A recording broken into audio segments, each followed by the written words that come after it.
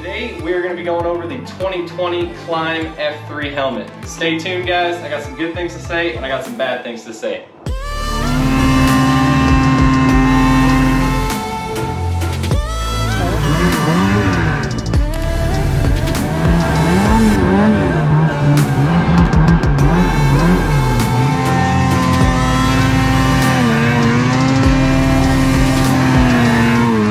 YouTube, I need you guys to answer a question for me. What is your all-time favorite helmet? If you had to pick one helmet out of all the helmets you've ever worn, what is your absolute favorite, best helmet? Let me know down below in the comments. What is up everyone? Welcome back to the channel. It's Cody here. For those of you who don't know me, I am a semi-professional snowmobile addict. And by that, I mean I'm a goon that rides snowmobiles in the backcountry of Wyoming. So if you're a returning subscriber, thank you for coming back. If you are a new subscriber, make sure you check out some of my other videos. I'd love to earn your subscription.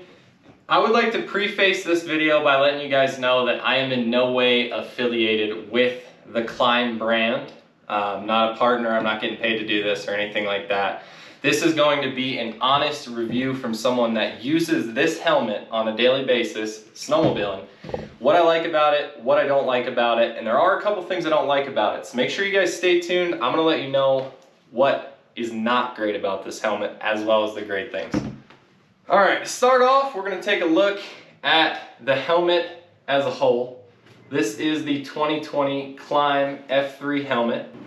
KLIM is a local USA-based Idaho company, now owned by Polaris, and this is their F3 helmet. So this is a cheaper model, basically, of the F4 helmet.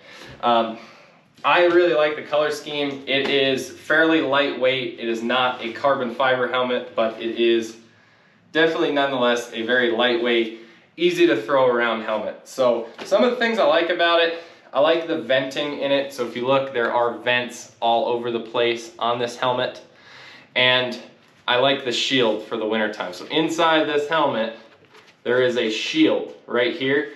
The shield is an awesome piece to the helmet. It covers your nose, keeps the wind out of your face on those extra cold days. And it is something that is completely removable in this helmet. Now, if you look on the inside, I don't know if you can see, but there's vents in the top of the helmet as well. They work awesome for springtime riding and all that type stuff. Now, KLIM also makes an insert you can put in here, basically encasing the entire helmet so that way there's no wind getting in. They also make some other really cool things for these helmets. So you can get a GoPro mount for the end right here that actually clips into this vent, and you can mount your GoPro right here. It's a really, really cool mount I have yet to buy, but it is on the list of things to purchase for next year. As far as the helmet goes, my favorite part about this helmet is something that almost every company is coming out with now, and that is the magnetic tether on the end of the helmet here. And if I can do it backwards, I would love to, but it's basically just a magnet. So what you do is, you just clip it in, and then you pull the red tether to clip it off. So when you have the helmet on, during snow days, you're riding with your helmet, it's very easy with gloves on to put the helmet on and take it off. Now, as a motocross guy, I was a little skeptical about the magnet, saying, oh, you know, what happens if it pops off mid-crash or something like that? And these magnets have actually really proven themselves to me this year. We've had some gnarly turnovers with this helmet on, and the magnet stays strong throughout the whole thing. So this is probably my favorite part about the KLIM helmet, and it's just the ease of that magnet right there. As far as other things go, the padding on the insides of the helmet is very soft. It doesn't tear your face up when you start getting wet or with the dry cold and all that stuff.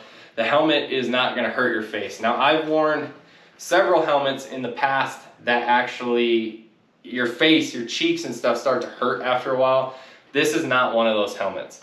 So this is the KLIM F3 helmet, and those are the good things that I have to say about it.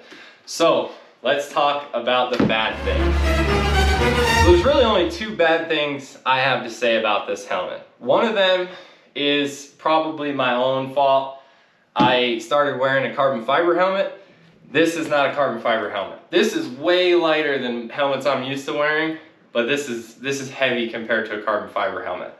So weight is kind of a downside on this helmet, but price is an upside, because if you get the KLIM helmet that's carbon fiber, it's almost double the cost of this. So this is a very cost-effective helmet that's going to keep your head safe. You're not gonna have to worry about it. The second thing I have to say about this helmet, and I think it goes for most helmets, so I'm not gonna assign a ton of weight to KLIM on this one, but how many of you guys riding snowmobiles, riding dirt bikes or whatever, and your head seems to want to find gravity all the time, right? I'm talking the big fall, the smack your head into the ground type deal.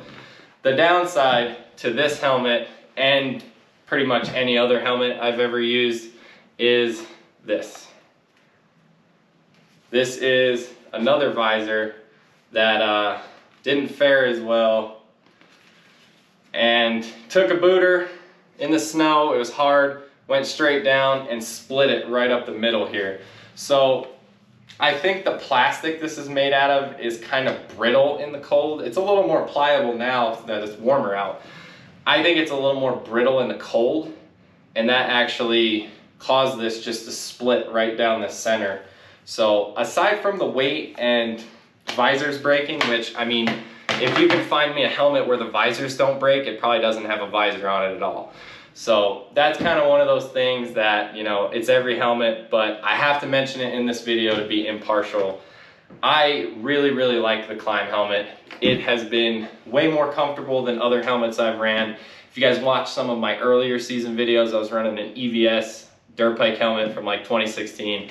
That one tore my face up, that one was uncomfortable, and it just didn't work great. So that is the KLIM F3 helmet, guys, 2020 model. Awesome, awesome helmet. Aside from the little bit of weight and the visor, it has been an excellent helmet for me. If you guys like this video, please comment, like, and subscribe. You know, drop your opinion down below on what the best helmet is in your opinion.